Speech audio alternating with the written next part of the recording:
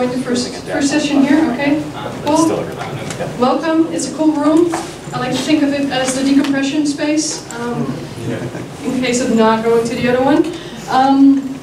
So my talk is on psychology of UX and adoption. I'm a psychologist, not the couch type, but I study psychology and interaction design. And when I was doing that, I learned a lot about models, like frameworks of how, like what drives people to adopt new technologies. And in preparing for this talk, like over the last weeks, I've been trying to apply that to our space to see like how does it translate all these frameworks. Yeah, so that's what I want to talk to you about. But first, I want to talk to you about porn and why that's interesting. That'll become a bit more clear, I hope so, later on. This magazine, Time magazine, in 1992 declared hybrid porn specifically as one of the bigger inventions of the past millennium. Doesn't seem like a big deal. It was a big deal in agriculture, so it was a big deal for food around the world. But it was also a big deal for understanding what makes people adopt new technologies. Like side note, but what's interesting, this is 1992, a special fall edition. A lot of the content is sponsored by IBM. There's a lot of talk about like networked computers. There's no word on predictions of like the internet as we know it now and all the services that we use on it. Even though that like this was 1992, so we would expect that to be kind of ubiquitous knowledge already. So the story about porn, let me peek at some days here to check. Porn was invented, hybrid porn specifically, not porn. Hybrid porn was invented in 1928 by scientists of Iowa State University. And then years passed, it was released to farmers, and it had a lot of benefits to speak of. So the production rate could go up by 20%. Farmers could move to like mechanical ways of production because like the way the corn grew had like changed like the size or the equal height of the stem, so it made it easier to cultivate. It was also much more resistant to drought. So there were a lot of functional benefits that would make farmers be like, hey, let's all like switch to hybrid corn, right? And then next to that, there was an alliance of farmers that also adopted this technology from the university and started pushing it and promoting it. So there was a lot going for like, this new type of cultivating corn. One of the downsides, because I mean obviously there were downsides, was that farmers would need to buy their seeds every year. So they needed to change something in their behavior compared to what they were accustomed to. And still, 13 years later, there was a team of sociologists that thought, oh wow, this corn business seems to be quite interesting. There's a lot of changes happening there. And so they wanted to figure out like why, what made some farmers decide to switch to hybrid corns, others not yet, so it was kind of a big deal in the state at the time. So they asked, like they sent out a survey to farmers in the state asking like why and when did you switch to this like new type of cultivation? And what they found was that within 5 years, 10% had switched to this new type of production. The 3 years after that, 40% more people or farmers switched to that new type of production. No Excel yet, but they plotted the data. And then they found this. Which if you've looked up like if you ever Googled like technology adoption, you basically always find this S-curve of like, okay, there's a first 10%, and then at some point that kind of grows a little bit more, and then there's this switching, like this critical point that we call like now there's critical mass, and this is what we all strive for because at this critical mass we'll get there. That's when like mass adoption will happen. And then this is a guy who kind of summarized that research and followed up by doing loads of research after in other fields to understand how does this translate. Is this S-curve something that occurs in every new technology that we introduce? His conclusion was yes, like he actually drew up that S-curve with some variations of different technologies. Like interesting motivation for him to start looking into that was that he always saw his dad as a farmer kind of wait till the last minute when everyone was starting to use something new, and his like Uncle Eddie, another farmer, would already use something new. His dad would wait, and so he's also the guy that like kind of coined the terms late adopter, early adopter, after investigating that based on his family story.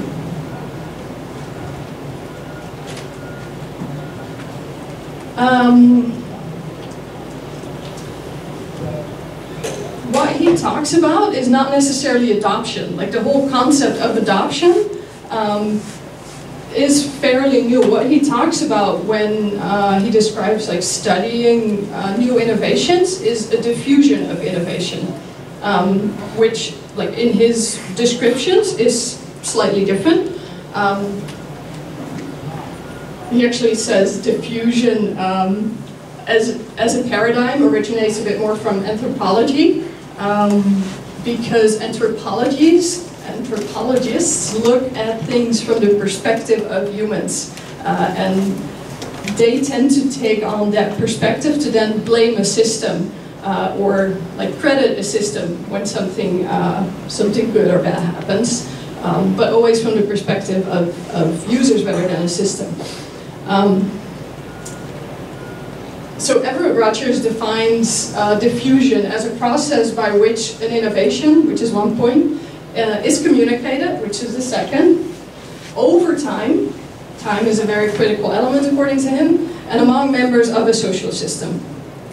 I started to think that what are then the difference between that like type of diffusion and what we now see as adoption and what we like talk about so very often of reaching like crypto mass adoption.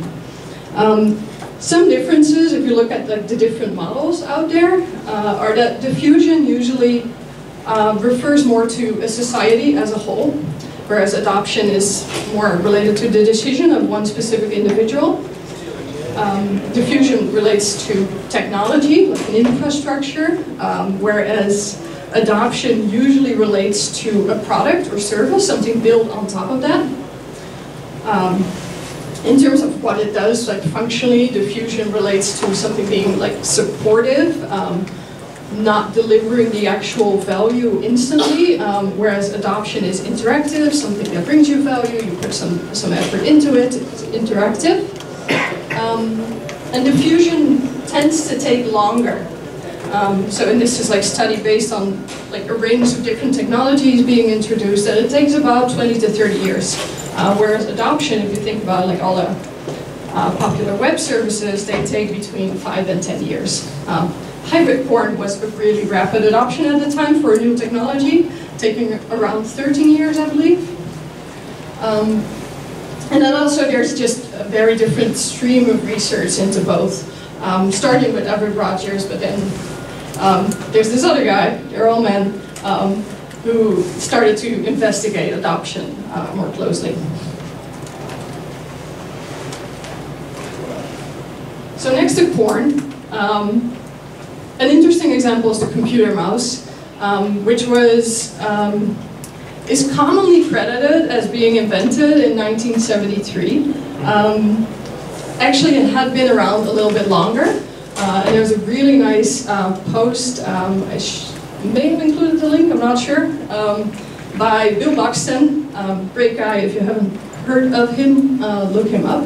He has a wealth of information about how new technologies grow.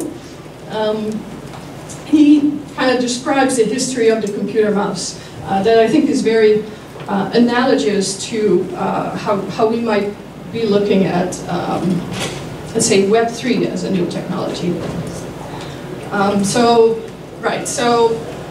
Yeah, the mouse credited to be invented in '73 was actually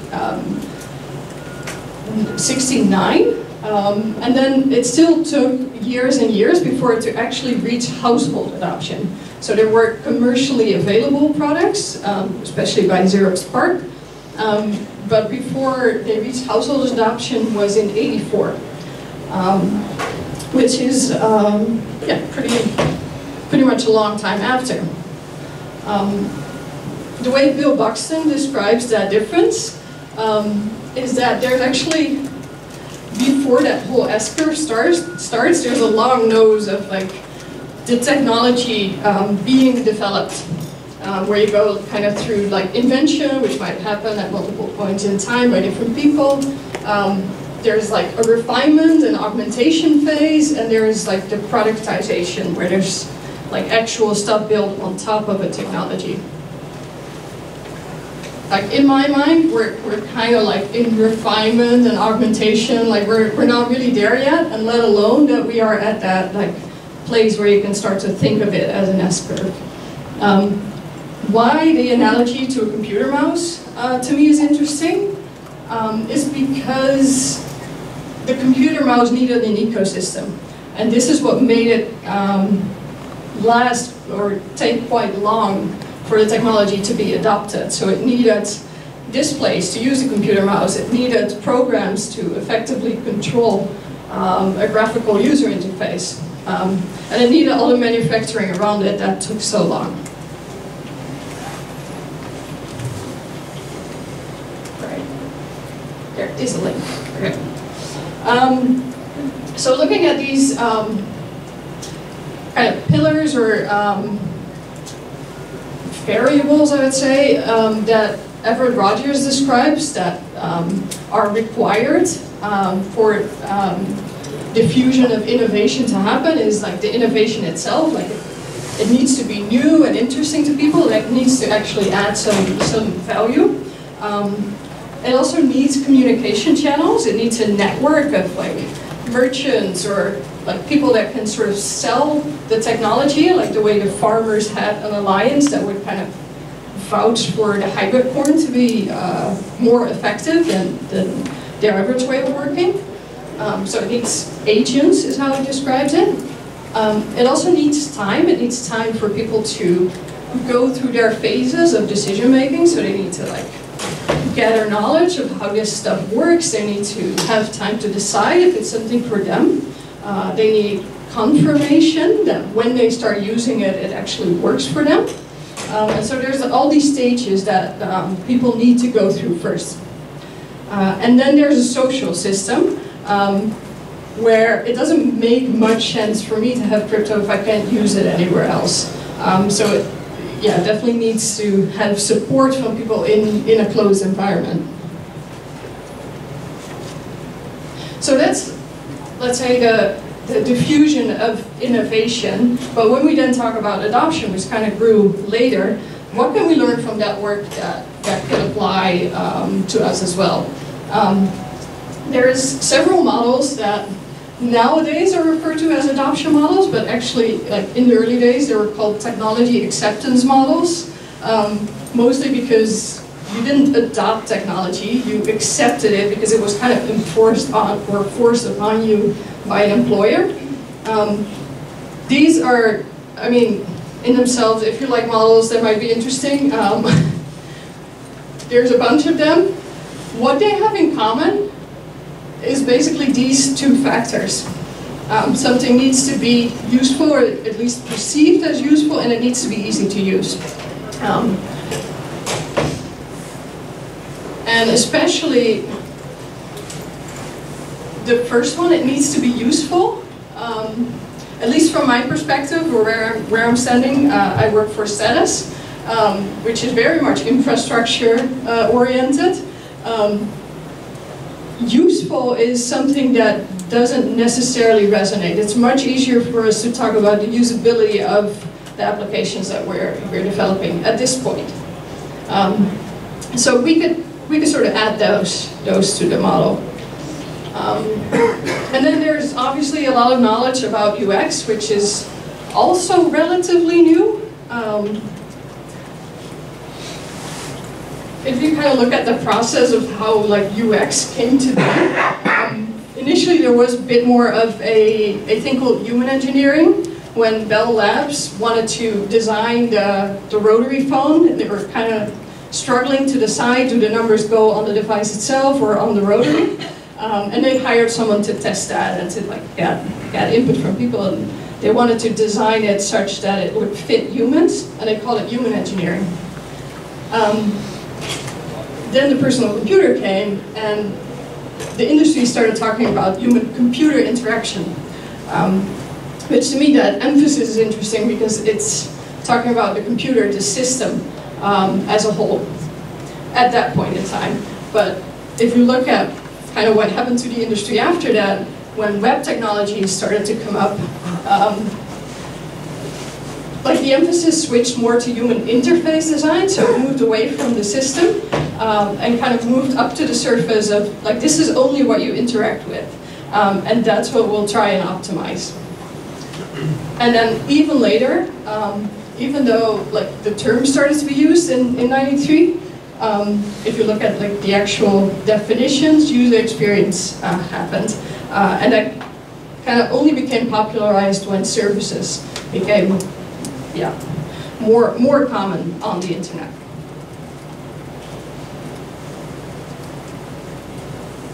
And this is so like looking at the definition of user experience, how that kind of shifted over time. There was this concept already, like context of use from these applications, right? Will something work in a particular factory with given timelines? That was kind of the extent of the usability. Then in 2010 there was a switch, and this is only 2010, it's not that long ago. That user experience was added, as in the person's perceptions and responses that result from the use and or anticipated use of the system, product, or service. These are standards. They're not the most fun read, but it's interesting to see how they change over time. By the way, it kind of looks like context of use is no longer important. It was just moved to another position in the document, so very much there still. And then another thing that happened in 2010 was that usability kind of got this side note added to it, where there was like another emphasis on specified users.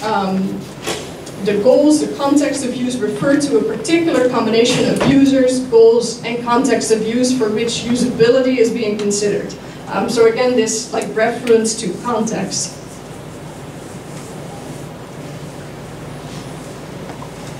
All right, so last year, and I'm sorry to say that this was like already last year, with some folks of Status, we went to South Korea for a field research trip, where this context became incredibly clear, and also it became incredibly clear why we needed to be in the country to understand the context.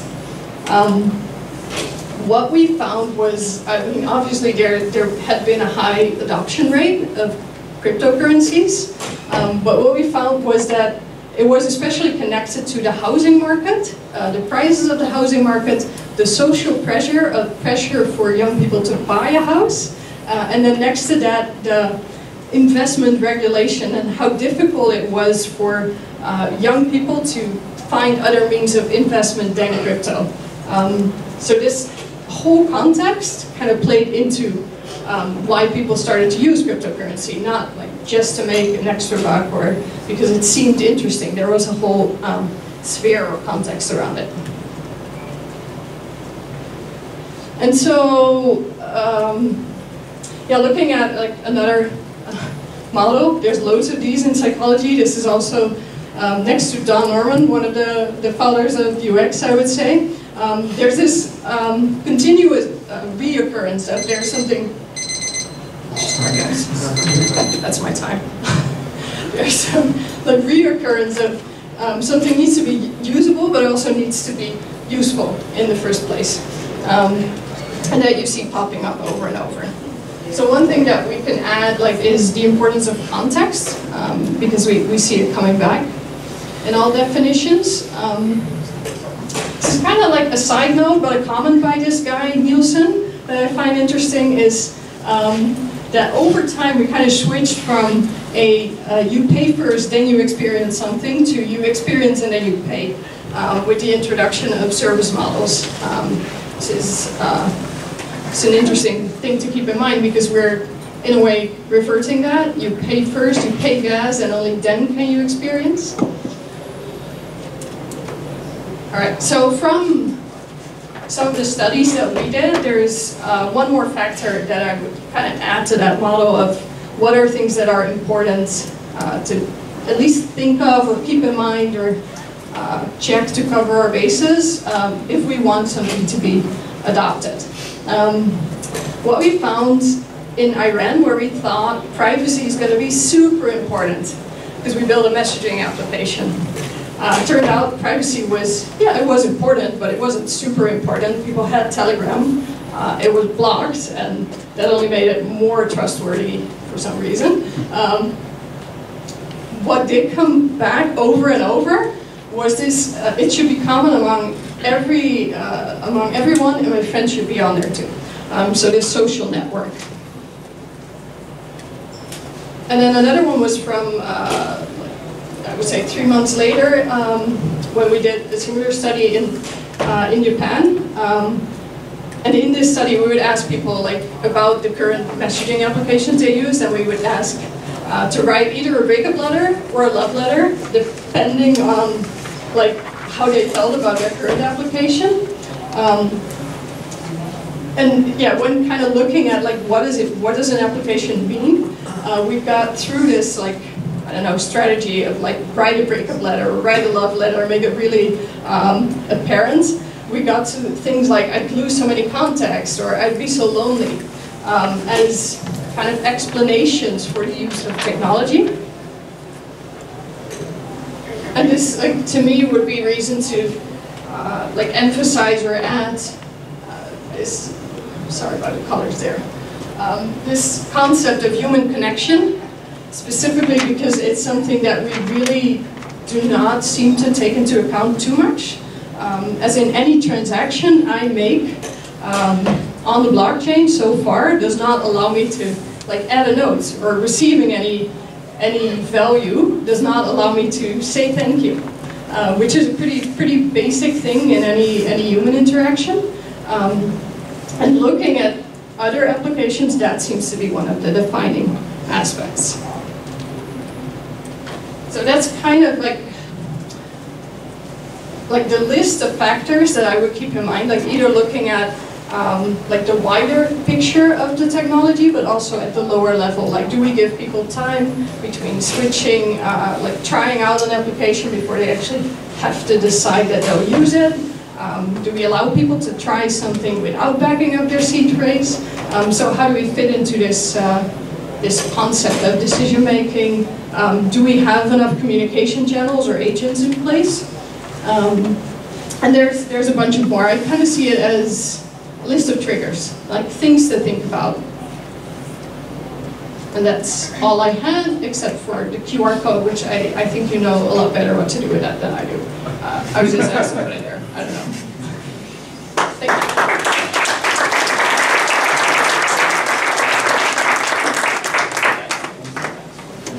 Hi, everybody. I guess a few more coming in. Thanks for being here. My name is Chris Sugg. I'm a UX UI designer at AirSwap.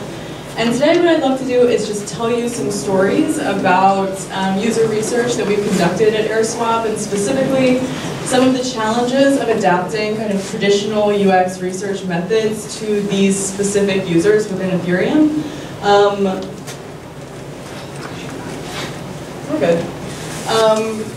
And I guess right off the bat, I also want to say, this isn't really supposed to be a prescriptive talk per se, but more so just sharing a very lean product team's attempt to conduct meaningful research within the space and figure out how to do it well. So I hope we can all chat about it afterwards. Come up to me if you're doing stuff better than we are.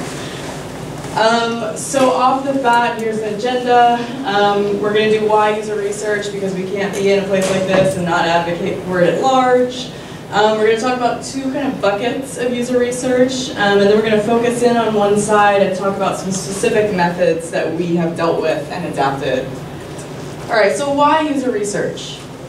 The goal here is not just to build good products, but it's to build the right product. And when I say the right product, I mean a product that is for the end user. And I think this quote by IBM puts it well. User research focuses on understanding user expectations, behaviors, needs, and motivations through methodical, investigative approaches. Insights are then used to ensure that all product design decisions do benefit the user. And I think this is something for this space that we need to remember. The products we're building are for the user. They're not for us as the developers, the designers, they're for the user in the end, and so let's work to get to that end. So now let's talk about two kinds of user research. If you're a designer or a researcher, this may be a 101 kind of situation, but we're going to go through it anyway. We've got quantitative and qualitative. So when we're talking about quantitative research, this is evaluative research. So these findings will come out in measurable data, a numerical format. Some examples of this could be heat mapping. So how many times is a user clicking on a button? How many times are they missing a field? Eye tracking, A/B testing, etc. We're going to be talking about qualitative today, which is more exploratory. It sometimes gets a bad rap as sort of the softer of the research sciences, but the whole point of qualitative research is to observe behaviors and attitudes. The findings are non-numerical. Some examples here would be interviews, field studies, and focus groups. This is the more sort of personal research. It's human connection and understanding sort of core motivations of people as opposed to just numbers. So just to give you a little bit of a snapshot, the point here is not to say that one of these research sides is better than the other, but it's about using them together to get the best research you can get. So at AirSwap, we use a combination of a ton of tools, and this is just a few. So on the quantitative side, we use a couple products. We use Hotjar and Mixpanel. This is where we do our heat maps, recordings. We track our conversion funnels, KPIs, daily active users, etc. These are the ones that we hear a lot about.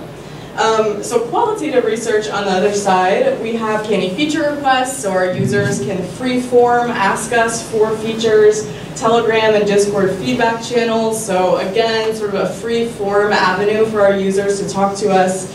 And then the three that we're going to kind of live in for the rest of our time together are surveys, field studies, and user interviews. So qualitative research, we need it, Ethereum needs it, and the reason we need it is this kind of research is what takes us out of our contexts and shows us what our users really need. So it takes us out of being developers, industry insiders, designers that love Ethereum, and puts us in the spot of our users to understand what they really need for products. But qualitative research is hard in Ethereum, and we're going to talk about why. And I think the crux of the thing is basically this. Our users go by wallet addresses and not names. So what I mean by this, you can imagine on a traditional platform, if I'm signing up for Pinterest, I'm signing up with my name, my email address, probably my date of birth if I'm doing that. I may have even checked subscribe to email list while I did that, and then on top of it, maybe they have a social media presence that I'm following with an identity attached to it. So in normal Web 2, consumer web, there is identity that is fundamentally connected to the product. So when you're looking at doing recruitment or conducting research, there are pretty easy avenues to get to those people, to find them, to know who's using it. For us, on the other hand, we have wallet addresses, and for our users, this is one of the biggest value propositions of the entire thing. Their anonymity, their security is huge, and we care about that. But how do we conduct research when that's the case? And it goes into everything. Who even are our users?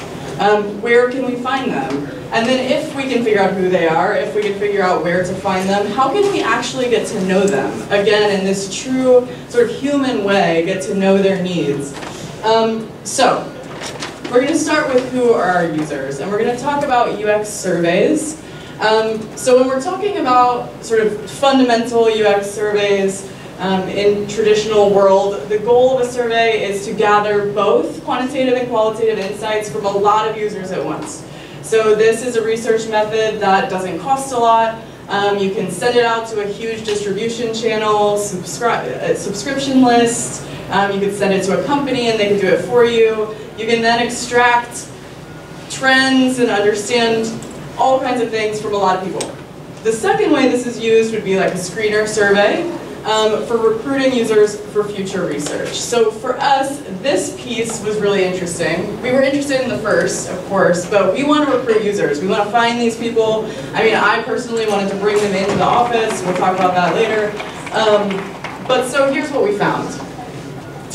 The distribution piece was hard. And we've done, these are just two snapshots of a couple surveys, but we've done a ton. So when we were first doing a survey, we were like, okay, let's get it to a ton of people. And so we thought maybe Craigslist, like maybe we could put together a survey that would really weed out the real crypto people, the real Ethereum people. And we got a fair number of responses. We got like 80 responses, and we actually did bring 3 people into the office, which was a total shit show, and talk to me after if you want to hear about it. And it was interesting. They did give us insights, but what we realized is that it wasn't quite spot on enough. That this distribution channel, it wasn't quite representative of the kinds of people that were using our products. They needed to be more savvy. So then we were like, all right, this was too broad, let's make it smaller, let's not expect as many respondents, but let's expect some quality. So then we went to Telegram and Reddit, we distributed there. You can see for this survey we had 11 responses, which, you know, that's not a ton. But the thing with these responses is that they were excellent. Super high quality responses. We had people responding in paragraphs and paragraphs about their experiences. They were willing to answer all of the questions, and it was great. But as far as recruiting them for future research, they were not in. Of those 11 respondents, 3 people responded with their Telegram handles, none of which responded when I reached out to them. So we realized that our users are absolutely willing to give rich responses to these open-ended questions, as well as closed-ended questions in survey form, but they still want to remain anonymous. And so here, we were like, all right, we got something from it. So there you go. We're not going to get those things from them. At least not right now. Okay, so where are our users? Let's talk about adapting UX field studies for a second. The goal of field studies is to observe users in their natural environment and to situate oneself as the researcher in user-specific contexts. So coming into the Ethereum ecosystem, I come from working just, you know, with internet stuff and consumer tech. And when I think of field studies, I think of like doing a field study for REI, going into an REI store for 4 hours and watching consumers look at the sunglasses, look at sweaters.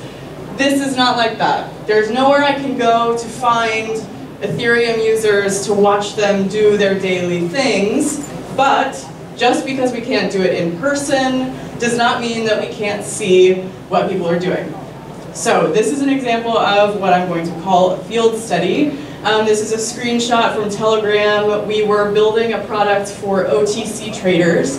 And so this is a trading chat room. And what's really interesting here, there's a little bit of gibberish. WTS, hashtag Axel 1900, 0.1 ETH translates to want to sell 1900 Axel at price 0.1 ETH. So what's interesting here, we were trying to figure out how to create a really intuitive order builder for OTC trades. So the main inputs on this thing are selecting a token and amount to send, and then selecting a token and amount to receive.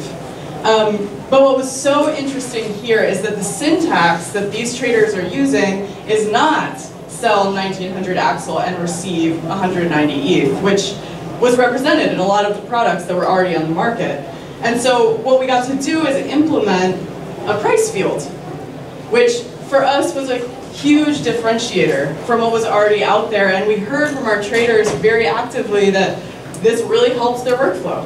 that they're thinking about what they're going to send and a price, not just what they're sending and receiving. So this is one example of how we sort of adapted field studies and applied it. So now let's talk about UX interviews. We want to get to know them. And traditionally, UX interviews are all about an informal setting to really get to know someone, to get beneath what they think they want, and to get at what they really want. So you're trying to uncover user motivations, feelings, needs, and pain points, and it's very personal. It's about putting a face to the person using it. Now, this is hard. Like I said, we had some people come in, but again, they weren't quite representative of the users that we really wanted to be building for.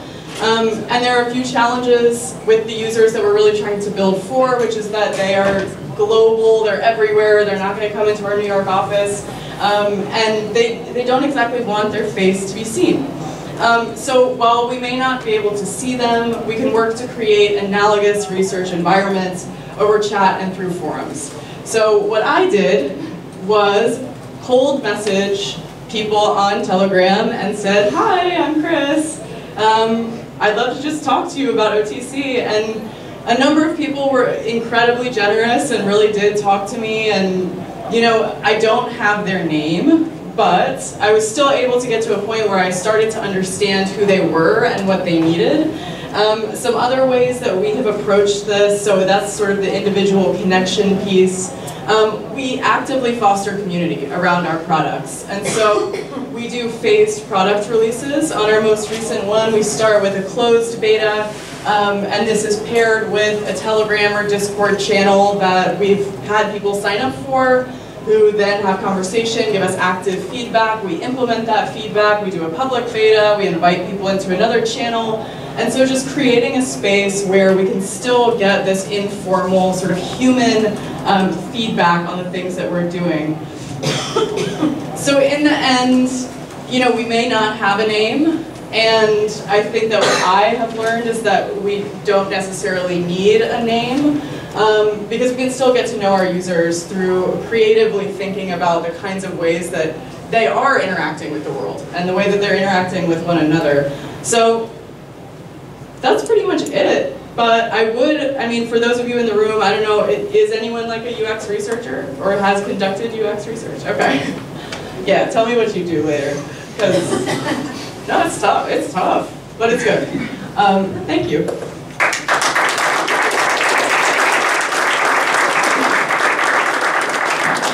Tell us about the shit show. Oh yeah, sorry, go ahead. Oh, you want to hear about the business?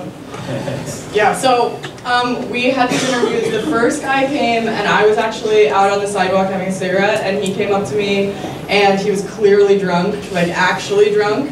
And I was like, oh geez, and I was like running away, and he was like, oh, is this air swap? And I was like, oh, yeah, this is air swap. And he was like, oh, I'm here for the user interviews. And I was like, come on down. So that was the first guy. Another guy was probably a dark web criminal, and the third guy was like absolutely useless. Like, I think he just wanted the gift card. I mean, there were insights to be had as far as just, you know, the consumer side. These were definitely kind of like edge case people that were not exactly our people, so we were able to get something from it. But yeah, that was that. Yeah, oh, well, okay, yes. Google Analytics. Yes. Well, If you, I'm asking if you use it. Like, I tried it with my team, and some of them objected it. So we ended up not using it. okay. And I wonder what you are doing. I don't think we're using Google Analytics. Oh, we are. We use Red Panel and but it's private, so we're just tracking the events, not the actual end user. Thanks.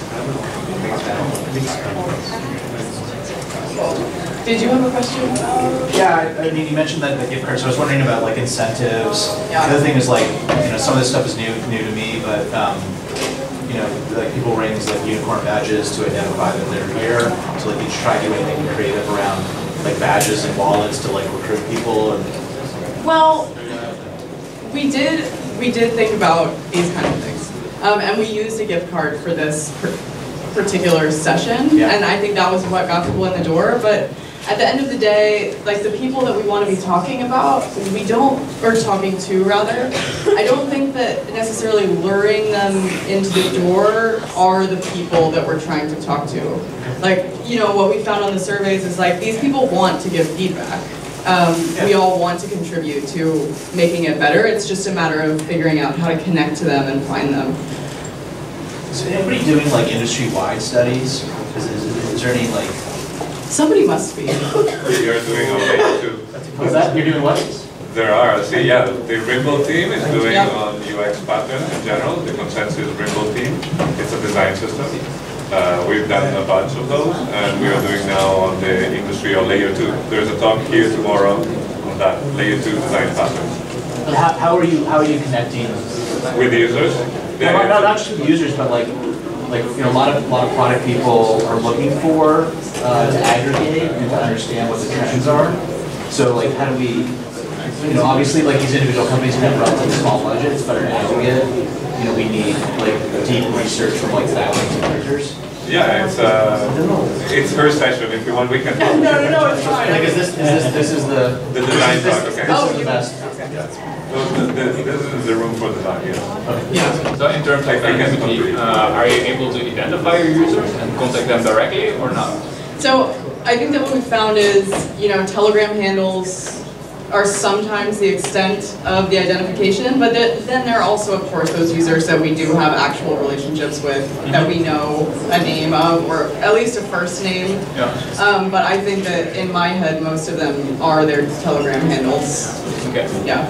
Yeah, because for me it would be interesting to see, like, if you have users that use your platform a lot, to start with interviewing those instead of some random drunk dude who wants to start. Yeah. And of course we've done that. I think that the idea, because I think this is always kind of a tension here, is like, do we just try to build for the people that are already using it, or are we trying to get, you know, at least a degree further towards a new user, or, you know, so I think that represents also that goal. So, yeah. Can you talk a bit about if any learnings came from the quantitative side? Did you learn something interesting? Just about the users in general? Yeah, or I don't know, you designed something and you discovered something wasn't working somehow. I don't know, just if any. I think, well, what was fun was talking to some of our users and actually sending them designs. So there are a few that we're pretty close with now that I've actually sent like active prototypes to, and they have like mocked them up and added comments. And you know, we take it with a grain of salt, they're not designers, but it's been fun to see them sort of actively engage with what we're doing. And from mixed panel on Jara, I meant from that, any... Oh, the quantitative side. Yes, sorry. Oh yeah, definitely. I mean, I think those, and again, it being evaluative, it showed us, like, for example, on our decks, our instant experience, like we noticed that people were missing, they were clicking something that wasn't supposed to be clicked, and they were missing the thing that was supposed to be clicked. And it's that kind of thing that, you know, you have to see that really improves it. So.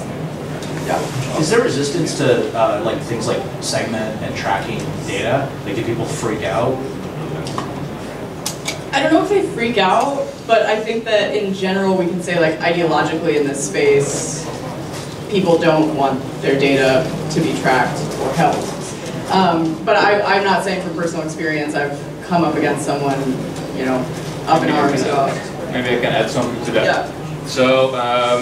Not my previous company, but a company I worked before, we had a lot of users and a lot of data. And we saw a drop of basically from 100 to 70% of people actually blocking things like segment with privacy badgers. So that meant that like we were missing like a lot of traffic because of that. And then on top of that, because we're European, we had the GDPR, which meant that we saw another drop of 40%. So in the end, if you looked at all the traffic, we were really worried that like our traffic was actually going down. Because over the time span of a year, it was dropped like by almost 50%. But then actually looking at the profit and other things, that was pretty good. So we saw this big mismatch between what our data was telling us and then what the reality was happening on our platform.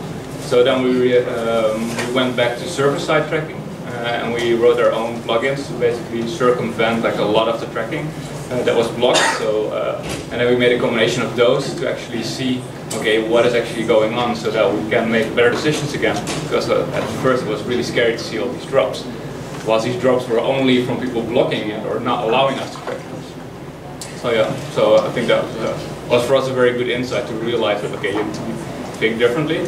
So that's one, and then the other thing is that from a statistical point of view, it's very difficult if you have like a small set of data to actually make something that you can draw conclusions from. And I see a lot of smaller startups actually really trying to use Google Analytics and things like this, which is really not that useful unless you have like really a lot of traffic. So yeah, so then things like Hotjar, actually recording sessions and looking into this, that is very useful, but also realize that a platform like Hotjar is also doing the same. So it's not recording every session, but it's trying to like feel like, okay, this is something significant, and then they'll send it to you. Yeah. Well,